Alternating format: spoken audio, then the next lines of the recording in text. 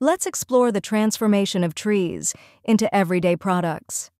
As we proceed into this process, we'll uncover 4 potential business ideas for opening your own factory.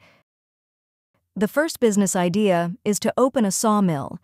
In a sawmill, workers harvest tree trunks from the forest and convert them into logs called timber, which are then transported to the sawmill. At the sawmill, the bark is stripped away, and the timber is processed through cutters to create wood planks, known as lumber. These lumber pieces can then be sold to furniture makers and used in wood construction projects. The second factory you can open is a wood pulping factory. Wood chips are a waste product made when timber is cut in the sawmill. Wood chips are transported from the sawmill to the pulping factory. A wood chip is made up of 3 substances: pulp, water, and lignin. After inspecting the wood chips for size and shape, they are added to digesters to remove water and lignin, leaving behind the pulp. The pulp is then bleached and whitened through large-scale processing.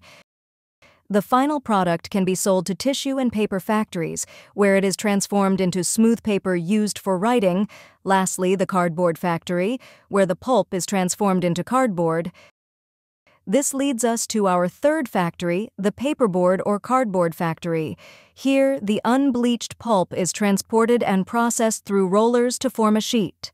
The sheet undergoes compression, smoothing, and coating with chemicals to create smooth, flat, large paper sheets. These sheets can be produced in various thicknesses according to specific requirements. Subsequently, they can be printed and transformed into widely used items such as food containers, cereal boxes, biscuit and medicine boxes, and much more. The final factory idea is corrugated cardboard production, which is used for thicker boxes such as shipping and pizza boxes. This type of cardboard needs to be thicker than the cardboard produced in our previous factory. Here, the cardboard or paperboard is brought from the paperboard factory and glued together to form 3 layers. The middle layer is arched, adding strength to the cardboard. This product can be sold to box-making businesses, and due to the high demand for packaging material used nowadays because of online shopping, you'll likely have customers from the very first day you start your business. So, these were 4 business ideas, all come from the wood industry. These businesses are sustainable and their products are in high demand. While they typically require large-scale production and big factories, you can start as small as you want and still earn profits. Do your research, don't give up, and never stop dreaming. Thanks for watching.